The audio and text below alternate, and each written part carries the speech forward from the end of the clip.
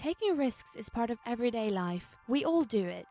But when things go badly, it seems we can only stop and think in hindsight of what went wrong. Imagine, you stand to win millions and all you have to do is take a shot at Russian roulette.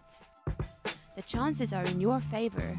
5 out of 6 times, you're safe.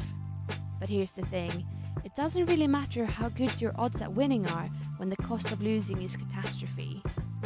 That's why we need the precautionary principle.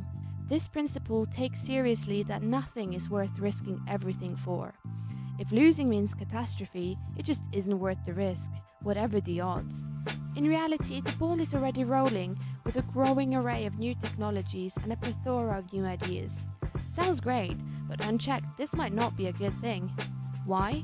Because growing the economy isn't worth it if we commit ecocide in the process.